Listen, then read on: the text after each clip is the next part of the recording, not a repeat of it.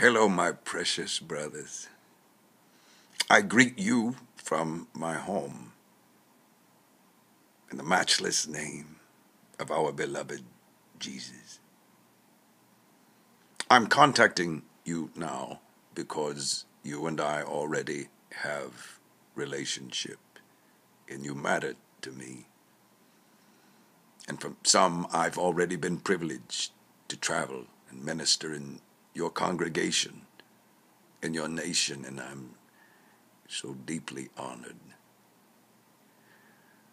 Many months ago, the Lord spoke to me very intimately and called me to a 40-day fast, a time to press myself. It wasn't about changing God, it was about changing me.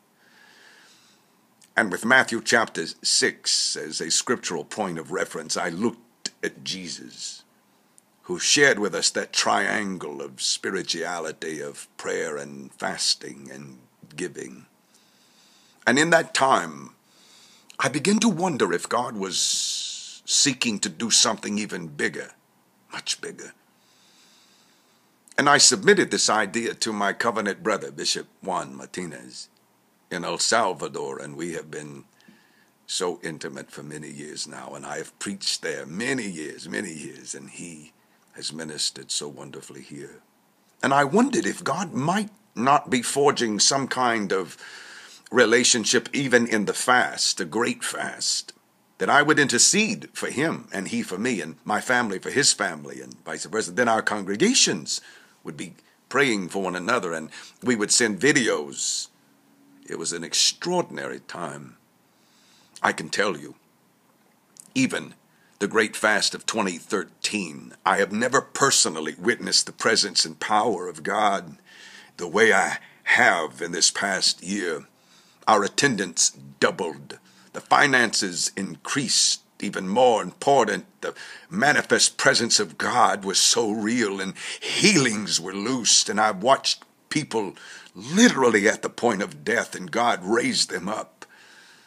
Oh my gracious, what God. And the doors to the nations have been so open to us. And I could go down a list of how many peoples of the earth are now represented in this house. And I'm convinced every good thing people want me to talk about, how the church has grown, and all I can tell you is it was the fast. Every good thing that's happened this year, it was the fast.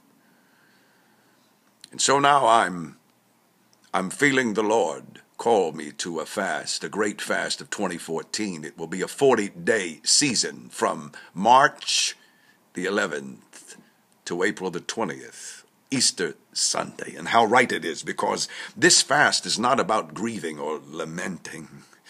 It's about pursuing the heart of God and knowing his perfect will for our lives, to move in a deeper revelation, to walk in a more profound intimacy. It is to know his perfect will for our lives. And I'm wondering if you might be a part of it. Your nation as well. I'm talking to Asia. I'm talking to Africa. I'm talking throughout Latin America. And I'm wondering if you might want to join us as well. I submit this to you. I would never impose some prescription on how you would observe the fast. For some it is abstaining from meats or sweets and breads. For others, for some of us, last year it was only water for 40 days. Very severe, and I don't recommend it to anyone unless God places it on your heart. And then it is not only the right thing, it's the only thing. So I need you to pray about this. We've got a few weeks, of course, but I need to hear from you.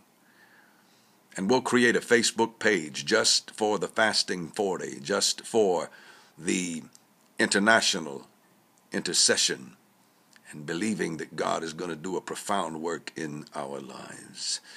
If at any time I can be of any service to you, I will do my very best to make myself available, because you matter to me.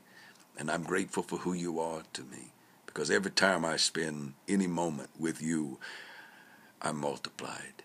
You stretch me, you grow me, and I learned from you, and I'm desperate to learn. I love you dearly. May God's richest blessings be yours. Amen.